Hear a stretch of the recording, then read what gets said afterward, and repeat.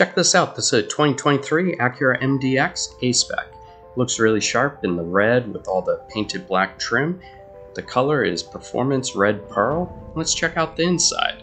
It's got leather interior with ultra suede in the middle. And it's got some of that piano black trim. And a push button start. It's got heated and cooled seats. Now this also comes with Apple CarPlay and Android Auto. It's got a little keypad there for controlling the screen. And also look at that steering wheel. It's nice how it has a flat side to it. Makes it look a little sportier. Check out the door. Got a little bit of aluminum on the door.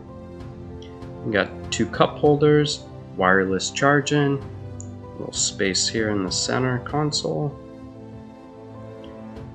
And I love all that red stitching on the leather dash. That looks real nice. The gauge cluster looks nice. And we'll check out the other side. Now look at those wheels. Those wheels look awesome. The wheels are 20 by 9 inch sharp gray split 5 spokes. And now let's check out the passenger's view.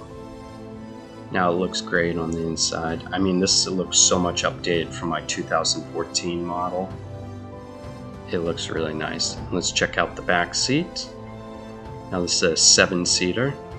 So you have 3 across right now. We have the armrest down with 2 cup holders. You have 2 more seats in the rear. Now the second row can slide forward, so you have more storage in the rear or more legroom. And then you can also pull this tab and put that up, so then you can have 3 across. And it has a tri-zone climate control system. Look at the front grille. That thing looks awesome in black. Now let's pop the hood.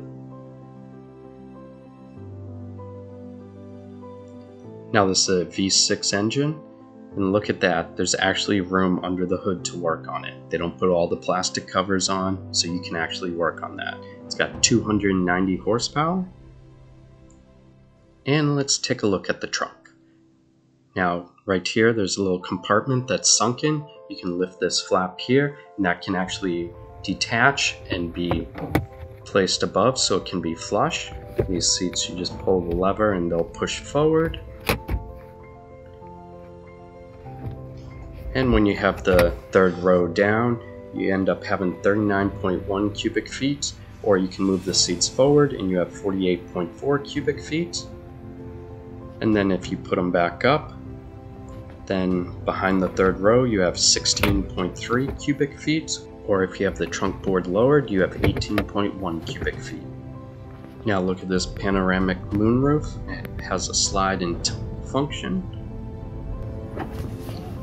Now let's take it for a drive. Now I love these little push button here for the drive. You just push it once and it'll go into drive. You want to put in park, you just push the letter P, it'll go in park. Okay, it handles really nice around corners. We're going to take this out onto the highway. And I forgot to add, this Acura is all-wheel drive. And we'll give it some gas and see how it does.